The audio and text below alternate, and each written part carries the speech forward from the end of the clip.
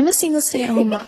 I spent nearly a year traveling in a van with my 2 children. I started my own business. We used to live on an off-grid farm. I don't, by any means, follow what one expects from a single mom. I think everyone thought I was going to get a 9-to-5 job right away and put my children in daycare. But I don't assimilate. And my children don't have to either. Just because it's the norm, just because people think that's the way you're supposed to do things, doesn't mean that's the way you have to do them. And usually, if you follow their way rather than your own way, you're going to be a lot less happy. You'll probably be burned out. You'll probably have trouble with being authentic.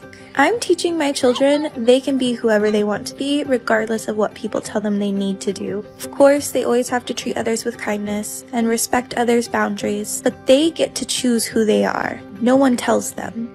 See, I'd rather be the crazy lady living in her van than saying goodbye to my babies letting someone else raise them. I don't mind being the wild one, the one who lost her because baby, I've seen the life they want me to live and I just can't do it. So let me be the crazy lady living in her van. I'll homeschool these babies and raise them to understand. Sweet love's life's for living and the world is for exploring.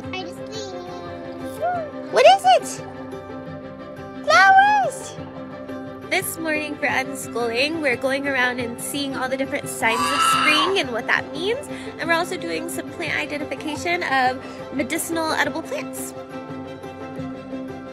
They took all the curious children and made them sit still, telling them to memorize without allowing them to feel. They wanted to play and learn in their own way, but obedience isn't learned through play. So they took all the curious children and made them sit still, for they didn't care about wellness, just earning another bill. Whoever decided that the child should be quiet, controlled, calm, and patient, but also still well, does not know anything about child development. Play and movement, along with connection, are the basis for healthy child development. And for children who move and play, the children full of energy, when they are forced to stop and to internalize, they are not well. Adults full of anxiety and anger and depression, always feeling like they're drowning or have no control, were children who learned to internalize this early on. The children who could have been creatives, artists, athletes, were told they're bad because they won't hold still. We have a society that is broken, angry, unwell, and if we want to heal it, we have to start letting children be children. Let children play, let children move, let them express. Energy is not bad. Having a voice is not bad. Wanting to move and play is not bad. This is healthy child development.